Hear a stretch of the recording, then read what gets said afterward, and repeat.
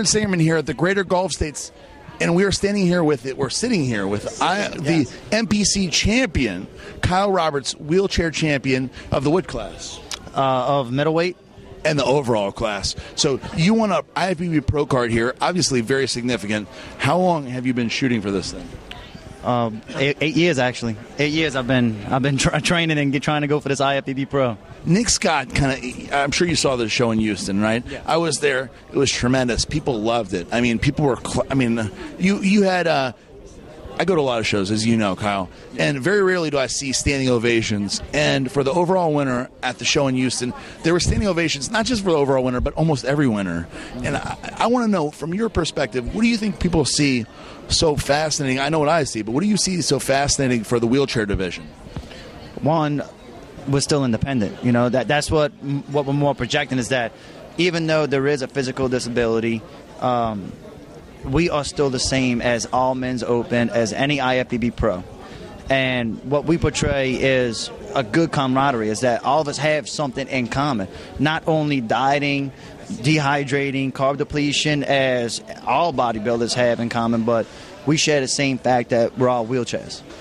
And that is the most special thing with the standing ovation, is that people actually do appreciate the hard work.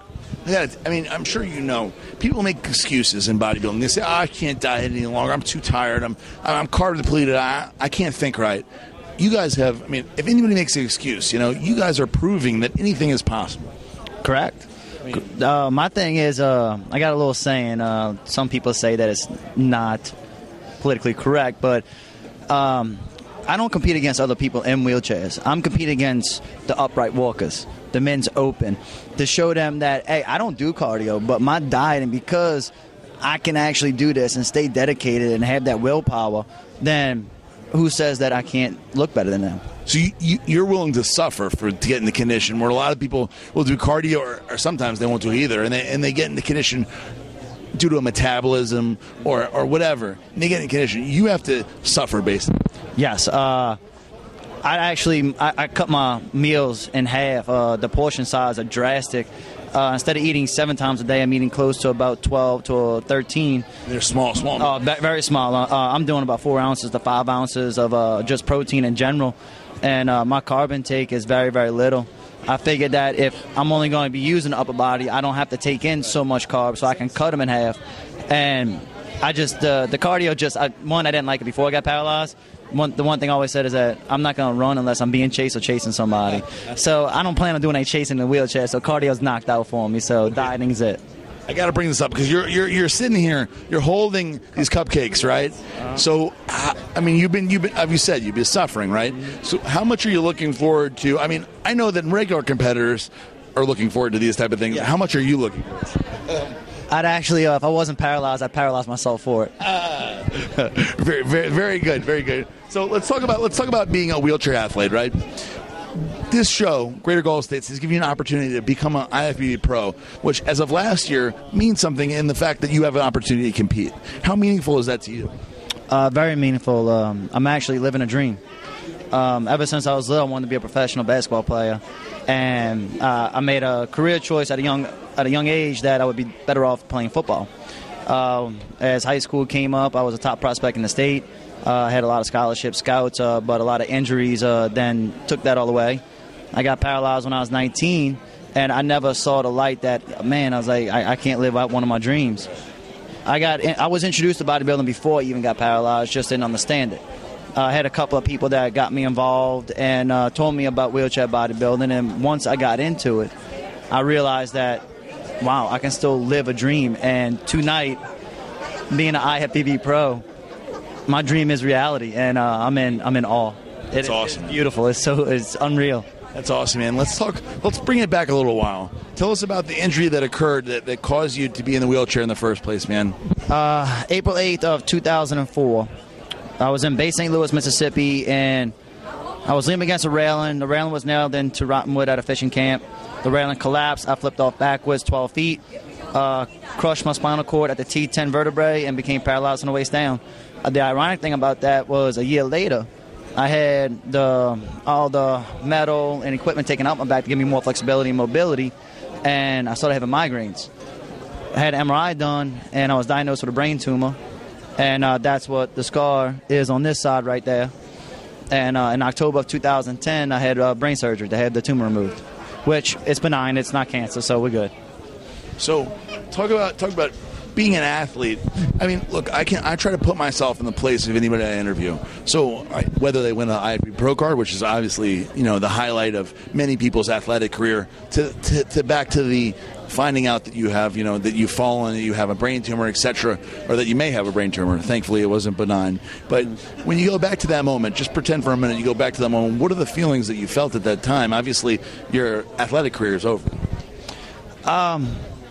The way I looked at it was that it's a challenge, and if anything, great people have come through great challenges.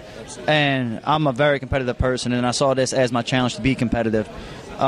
Just getting out of bed was a challenge. Tying my shoes was a challenge, and I just took those baby steps. And if I had to go and do it all over again, it made me a better person, and I wouldn't change anything.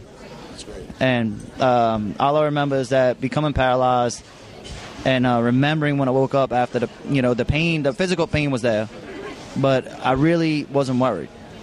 I just knew that no support, that I know in the back of my mind I can accomplish it, and I was lucky enough to have a family that supported me and kept me motivated through the whole thing. Let's talk about once you decided to do this. Obviously bodybuilding is different than football or baseball, any kind of normal sports. How does your family react to deciding, hey, Kyle wants to be a bodybuilder? I know I have a Jewish family, and so when I told them, they're like, what? So what do they think? Now you want to be a bodybuilder in a wheelchair. What do they think? They thought it was good for me at first. But then they saw all the times that I was cranky, right, just very mean, short-tempered. They thought it was still good to train, but they thought the dieting was just too much, too drastic. They thought it was hurting my body, and they'll always support me with everything I do, but they weren't full-on support, as meaning, why put yourself through this and become this different person? And the 5 minutes of glory on stage is what I always tell them, is that one day I'll turn IFBB Pro and it will be all worth it, and it was worth it. Well, I got to tell you, Kyle, I've been to the pro show that we had in Texas, in Houston last year, and I mean, that was a big deal. I mean, people loved it. People that were in the auditorium just absolutely loved it. What is the hopes for you, Kyle Roberts, in the future? What do you hope to do with the wheelchair bodybuilding, and where do you hope to go? Actually, just to go back and compete against some of the old competitors when I was coming up. I miss actually getting on stage with them. I have a very good friendship with Harold, the winner of the Houston Pro last year. Very nice guy. His family's awesome. His kids are hilarious.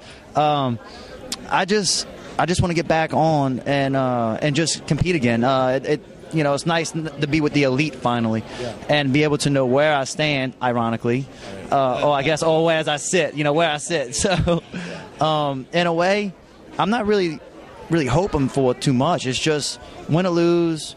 I just want to be back up there with my friends and people I have relationships with that I'd like to actually be on stage with again. I enjoy it. I'm addicted to the stage. I'm addicted to the dieting, the camaraderie, just the jokes. Like last year when Harold was here and competed at Greater Golf, I was messing with him on stage. I was like, you think I'm attractive, and I was just messing with him and just cutting up, and that's what makes it so much fun. That's why I want to get back out there. I got to say that the camaraderie with the wheelchair bodybuilders, exceeds the camaraderie with anybody else in the division. I'm talking from bikini to women's physique to male bodybuilders. You guys have a camaraderie between you guys. You obviously understand what each other is going through. And I got to say, I'm looking forward to seeing you compete with all of the guys in the pro show in Houston at Lee Thompson's show. And I got to say, Kyle Roberts, Aaron Sangerman, RxMuscle.com, I'm looking forward to it, man. Good job. Very good job. Thank you.